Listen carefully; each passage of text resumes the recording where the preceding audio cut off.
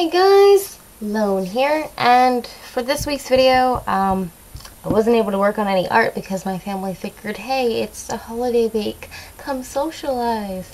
So, yeah, I didn't really get to work much on art this week. So, for this week's video, I decided to cover my last FAQ, which is, what do I color with? So, yeah.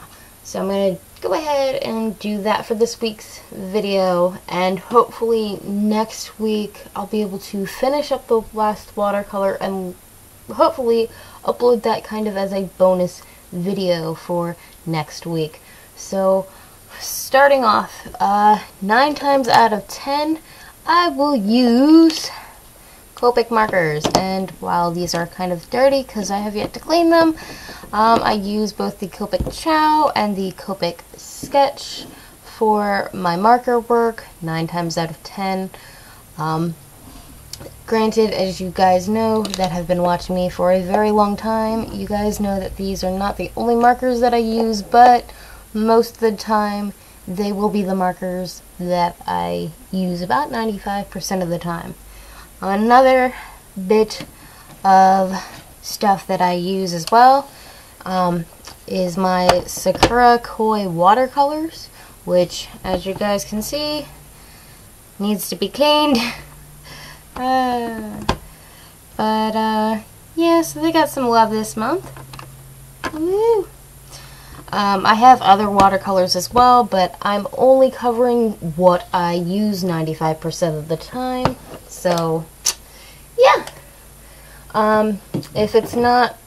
If I have to do anything extra with the watercolor or my Copics, I also use Prismacolor color pencils. I have 2 sets. I have the 24 set, and then I also have, which I have not used yet because this is a birthday gift, the 132 set of Prismacolor colored pencils. So, these I plan on using for fine detail work. These I hope to be able to use next month with Colored Pencil Month starting out. So, yay! But yeah, I haven't used these at all yet since I've gotten them. So, or at least the 132 count. 24 count, I've used them quite a bit.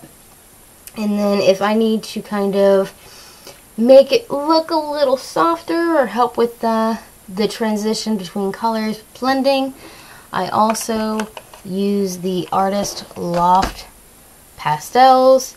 I usually grab a box cutter or an X-Acto knife, shave off a little bit, and then with my finger go ahead and smudge it in a little bit and make my artwork look a little bit prettier. So yeah, that's essentially all I use for coloring 95% of the time. If you guys want to be able to see other items that I use, whether it be for doodles or whatnot, check out my art desk tours. So they will be in my video list. I think there's a playlist as well, I don't know. But, so as I was saying, something in my mouth. As I was saying, December will be Colored Pencil Month for me, and then starting in the new year, I actually plan on rotating the different mediums that I use. So 1 week will be Copic, 1 week will be Prisma, 1 week will be Colored Pencil.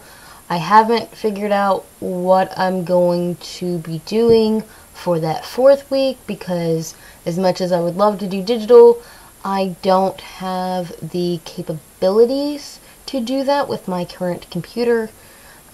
So it might just kind of rotate where you get 2 of a certain type each month until I can somehow miraculously get my hands on some custom built computer that costs a butt ton of money. So yeah, so hopefully you guys can forgive me for not having a video this week, and I will try to get my last watercolor picture up as soon as possible once I get that done.